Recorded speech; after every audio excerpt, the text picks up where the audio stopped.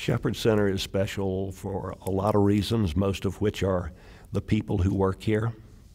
There's a culture and a belief that centers around the vision that we as a family and that the physicians that started with us, like Dr. Apple, Dr. Murray, Dr. Green, had. And it's this culture of intentional caring. And it's embracing not just the patient, but the family, from a spiritual need, from a medical need, from a physical need.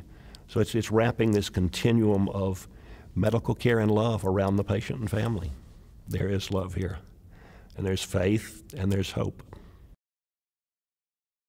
Well, there's a huge mission here that we consider medically necessary, whether it's funding the chaplaincy program, the assistive technology, the therapeutic recreation, the sports teams, the assistive technology, the housing and transportation. And if you don't engage the family, you don't win this fight. The family sometimes is injured more than the patient. So those are the things we need to do to support the healing that goes on here. I think one of the things that's most important to me is touching the people that come through the doors here and watching them leave with a smile on their face and hugging staff and saying how grateful they were to have been someplace during one of the most horrible times in their life. And they're ready to re-engage. It's just, it's moving every day. Exactly.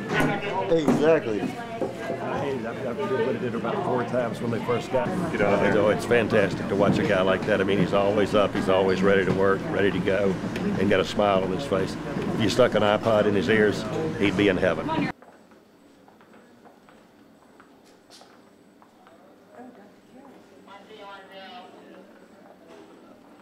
A great race this year just because it's cool, humidity's low, the times will be good. And talking to the guys and gals yesterday, they're all excited. They love this race. I mean, it's consistently the biggest in the country.